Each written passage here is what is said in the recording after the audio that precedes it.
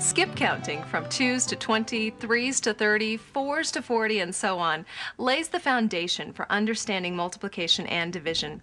It's also easier for students than the rote memorization of a grid of 100 multiplication facts. Each sequence has only 10 numbers and can be figured out and understood by simply skipping numbers.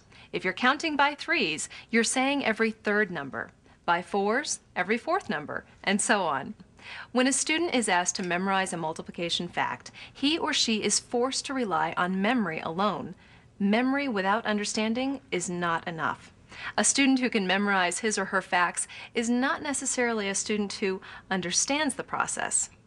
Entertaining mazes and grids, riddles, hidden pictures, dot-to-dots, and brightly colored posters with an upbeat sing-along CD designed specifically for the mastery of skip counting are integral parts of the TouchMath program.